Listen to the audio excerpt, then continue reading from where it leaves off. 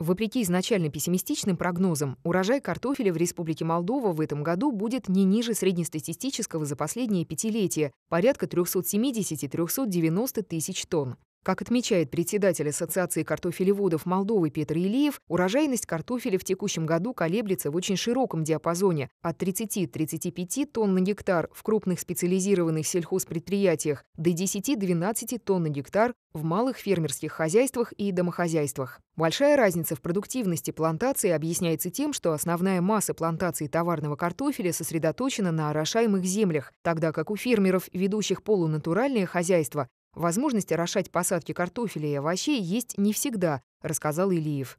При этом, согласно расчетам специалистов ассоциации, в текущем году при складывающейся конъюнктуре цен реализации продукции порогом рентабельности будет урожайность картофеля на уровне не ниже 18–19 тонн на гектар. В августе оптовые цены внутреннего рынка Республики Молдова на картофель стабилизировались на отметке 5–6 леев за килограмм. В конце июля, когда в Молдове выпали обильные осадки, цена на картофель на короткий период выросла до 7 леев из-за сложностей с ее уборкой. Представители отраслевой ассоциации считают, что в сентябре-октябре оптовые цены на картофель из-за регионального дефицита возрастут ориентировочно до 7–8 леев за килограмм.